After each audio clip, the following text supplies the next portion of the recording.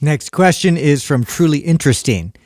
During winter months, what supplements, vitamins, or products would you recommend to maintain health? This reminds me I need to get my vitamin D. Yeah, I was just going to so that's the first place I would go. A remarkable amount of people are vitamin D levels are either deficient or lower than optimum. And it's because they're probably borderline low throughout the year.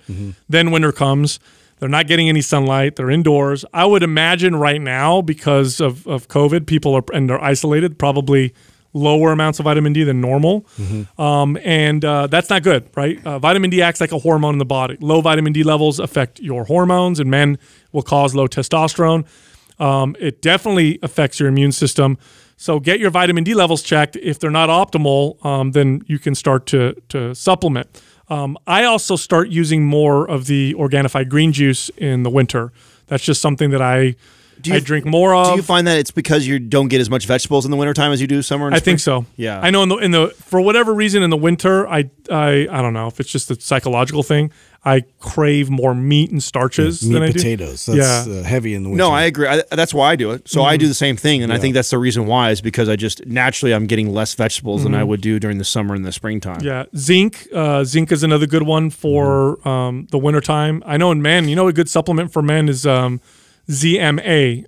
You take that at night. If your zinc is low and you take that, you will notice a boost in your testosterone performance. There was a study that came out a long time ago with college football players where they gave them ZMA. Well, actually, they tested their zinc. All of them were low. Yeah. They gave them ZMA and their performance. Yeah, I've been going through that right now a bit with zinc and vitamin D, both supplementing those and making a bit of difference. Did you get tested and see that I did. They were low? Yeah. That was, back in the day too, like when we were doing the Everly Well stuff too. But I got it retested with blood drawn, and it was low. So that was another one they suggested to supplement right away. Oh, interesting. Yeah, so I'd say those are probably the more important ones. I know with my kids, I give my kids vitamin D every day now, and it's mainly because they're not in school, and the only times they go outside is when I take them outside, which is.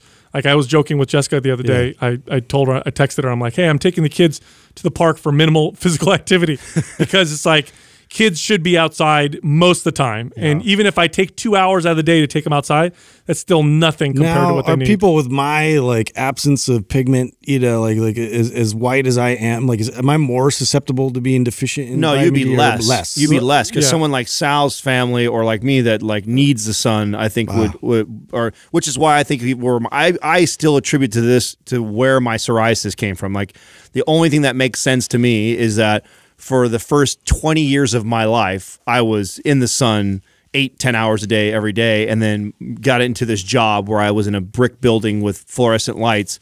And then it took like 4 or 5 years of consistently not getting the sun for this to all of a sudden come out of nowhere. And then ever since then, I've battled it. Well, here's the weird thing. I have been taking cod liver oil for years. Cod liver oil is high in natural vitamin D. It's also got vitamin A in it. And I've been taking that for a long time. And in the cod liver oil that I take, it's probably about, I think it's like 600 IUs, which isn't a ton, but it's still some. And then I supplement on top of that 5,000 IUs, international units of vitamin D every single day. I get my vitamin D levels tested, and every time I get them back, I think, oh, I hope they're not too high because I supplement. I always supplement. Yeah, and it's not right. I'm in the middle. Yeah. I'm always ideal. That's so it's like I if think I stop most supplementing, people are deficient. I would almost guarantee it. I was taking 5,000 back when we were working with Everly Well and got tested and was still low. So that was to me it made me very obvious to me that I'm not getting enough. If I'm supplementing and I'm still registering low, that's crazy. Unless you're out in the sun with your shirt off, you're probably not getting enough. Well, we evolved being always outside, right? Always. So that makes perfect sense. But I would say that's probably the most important thing.